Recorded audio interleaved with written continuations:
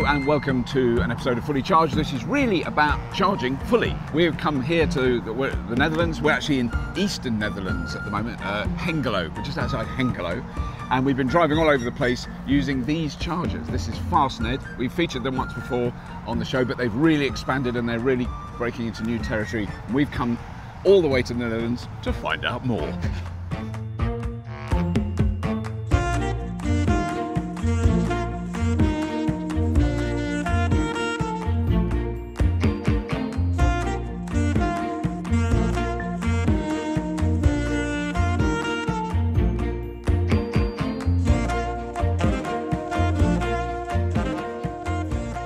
So Michael, thank you very much for a start for just having Fastned in existence, because it's really nice to use. I would love to know how well it's been adopted and used by the electric vehicle public in the Netherlands. They're getting used much more every day. Right. So basically we're seeing an exponential growth curve. Currently good sites do 20, 30 visitors a day. Right. But there's still sites that have a few visitors a day, and it's rising. We've been here an hour.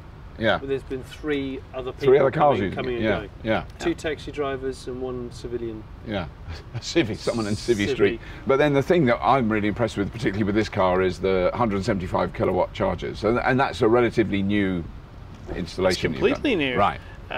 So the old standard was 50 kilowatt. Tesla came with a bit more than 100 kilowatt on supercharging. And yeah, I think what we see is that the old car makers, they want to trump that. They want to deliver something which is much better than that even.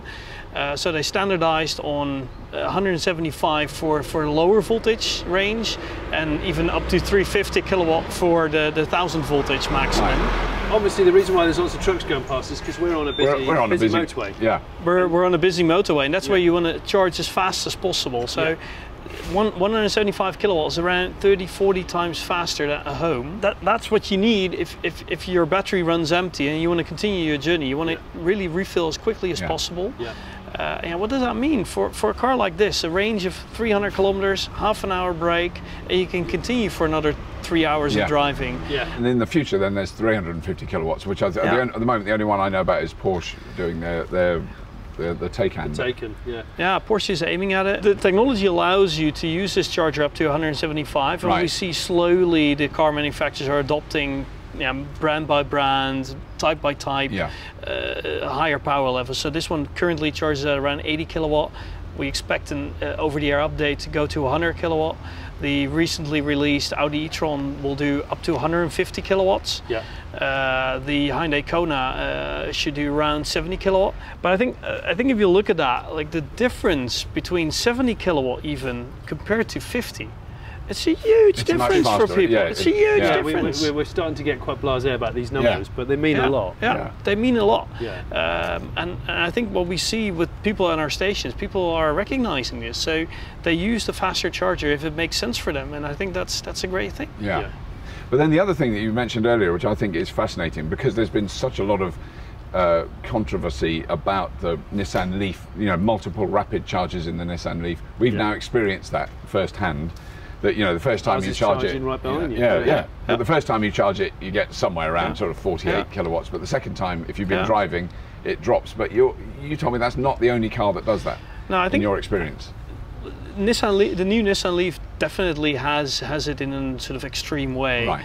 But I think if you look at it, it's the first generation of cars, most of them didn't have very well cooled batteries. While the Jaguar has a cooling system, the new Audi e-tron has a liquid cooling system in the batteries. Tesla does it well. The Nissan doesn't have it, and there are other cars that don't have a well-cooled system either. For example, the e-Golf. So you see that behavior in there as well. Right. If you look at the steps that the electric car and the technology is making, is we're developing batteries that are cooled. We're developing cables that have liquid cooling in them. So the contactors are cooled, the cables are cooled, to allow much higher amperages. Porsche is looking at drivetrains which are a much higher voltage, so you can combine higher amperages with higher voltage to attain even higher charge speeds. People are working on batteries that can have higher C rates. So all of that to go into a range of larger batteries, cheaper batteries, so cheaper car, and faster charging. And I think that in the end, these three elements they're part of the advent, the driver behind the advent of the electric car. But one of the things we've seen is starting to develop in the UK is rapid charge stations with a battery buffer between the charger and the grid. Yeah. Is that something you've been looking at? Or? Well, currently the grid connections and all the power electronics are in that area there. This station has a grid connection of 0.5 megawatt, a megawatt or so. You can upgrade it to maybe even 2 megawatts. That in our European well-connected, high-quality grid, it's not necessarily a big issue in the beginning. Right. But let's assume that we have sort of the second generation of cars coming, even third generation, 200 kilowatt or even a bit more might become normal. Yeah, if you have a sort of a petrol station like setup with 20 of these chargers in a row, and there's 20 cars using them. And it's rush hour, well then you're hitting a maximum. You're hitting that max. You can't use that on the grid. So I think what we're going to see is that at some point there's a fit of batteries on our station. That's also why we're piloting it.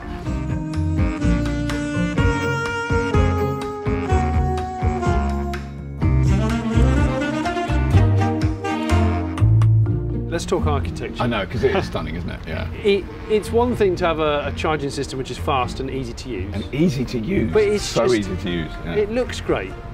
Now, who chose this style? Is this something that you guys? Because this is not the only style you guys do of charge stations. This is a new style that we've put up, and we'll be using this across Europe from now on.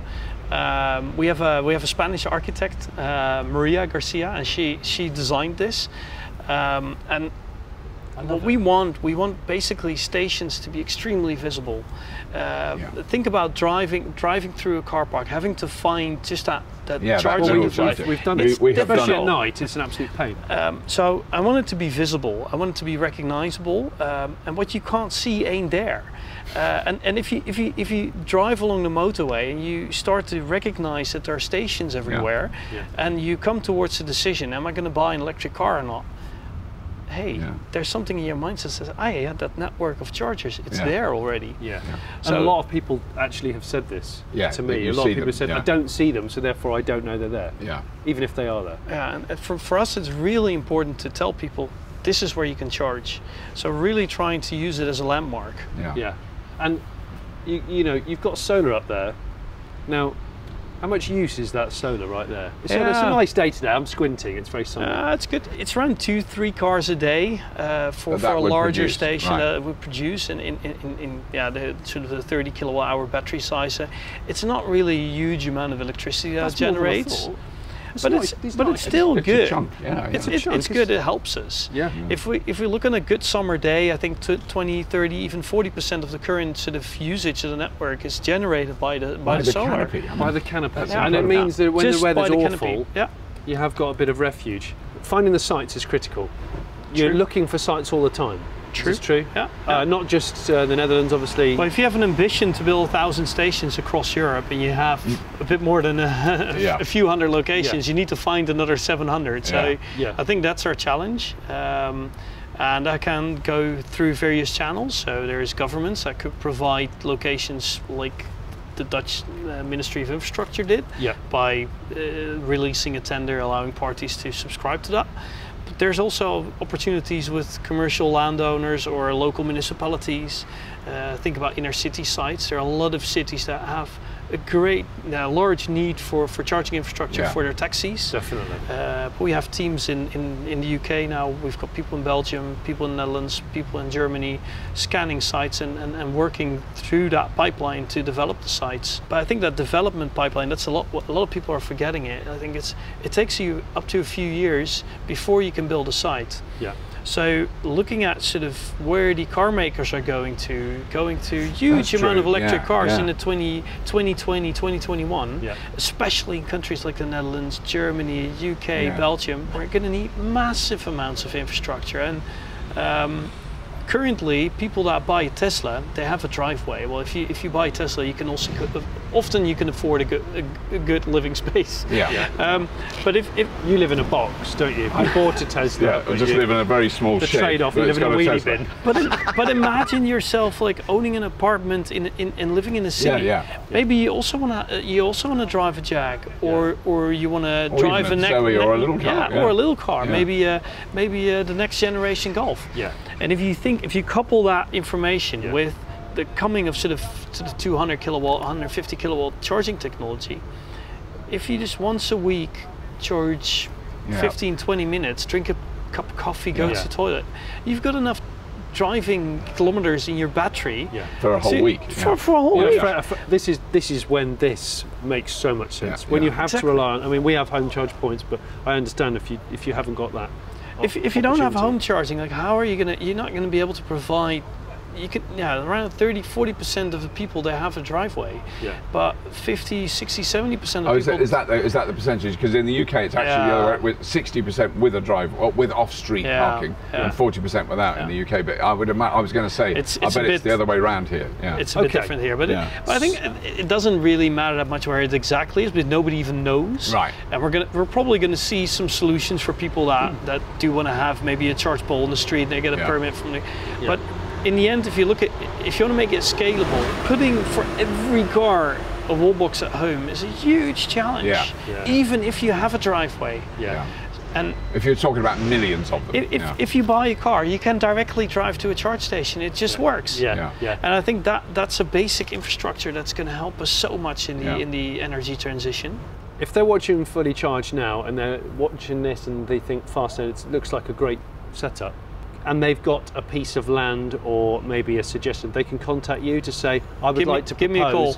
that you could come and consider this site as a place. Definitely. And me being biased, I'd like something on the A1 between my house and London. That should be, really good for M40, me. somewhere in a field on the M40. A1. So you have to stop, open a gate, drive through the gate into a field. Anywhere, I'm happy. Definitely. So people watching this, if you actually have a site that you think could be considered for a UK Fastned connection, not even UK, there are other countries such as Holland. Give us a phone call. We're happy to discuss. Right, excellent. I want to see one in Britain. Well, no, we'll have to go to Sunderland. It's a bit of a schlep for us, but we'll get up there. Well, it's worth it just to have a plug in. It is. Couple of months, we'll see some people starting to dig, put street sound in place, grid connections. We'll have a canopy like this, but even much larger. Oh, even bigger than this one. So one site's going to have 3 of these, so it's going to be huge. Really? Yeah, I think it's a great thing that Newcastle, Sunderland, that they decided to do it, because think about the difference, the message that you bring to the world. If you put down a station, if you allow us to put down a station that's huge, that has up to 6 chargers, starts to look really serious. It starts to look serious. It brings a message. Like fuel station serious. E-mobility is the future, and we're not doing it small. We're providing scale. If I look at the team that we have within Fastned, we've got a great group of people looking at new sites. But after we've built them, we've also got a team that operationalizes it, maintains stations, looks after them, looks after our customers, and tries relentlessly to focus on the uptime of the network, and on the other hand, removing bottlenecks in the user experience. And that's what our customers see. We got very good reviews from them saying, like, this is just really easy. Thank you for taking another step to making it easier. CCS has a connection that also allows you to recognize what kind of vehicles it's there, to take the vehicle ID out. Using that, we can just allow you to start charging automatically. You don't need an app, you don't need a card, you don't need anything. You just plug it in and start charging. You know which car it is, and whose it is. That's what I want. And you can configure the network. Would you like us to remember your car? Yes. Or that would be really good for, like, if you've got a kind of sharing it with, say, your other half, your partner. Then they can just plug it in. Like I might have the apps downloaded, but my wife might not. But she wants to just pull in, quickly charge it. That's when it starts to become so much easier. You can basically choose whether you want your wife to pay by herself, or that it's automatically configured. Well, I'm a very controlling person, so I think that's a great idea. I'm not. No.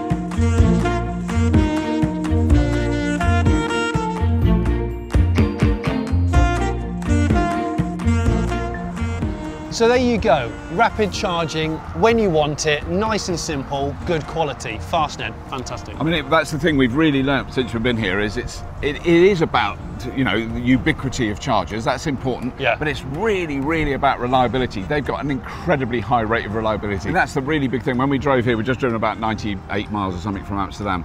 And what we found is I wasn't worried about it because I knew the charger was here and I knew it would work. That's the thing, you want to get there and know it works. It's reliability is really, they've really cracked that. I don't know what their percentage is, but it's like 99.7% uptime. I mean, they just work, which is brilliant. It's not cheap. I mean, it's you know, you have to pay for it, but actually you'd only use this a couple of times a month maybe if you lived here and you were driving around all the time. It's not a regular thing. But if you do long distances, you have to be able to know it works. You're pulling it off the motorway, you just want to know.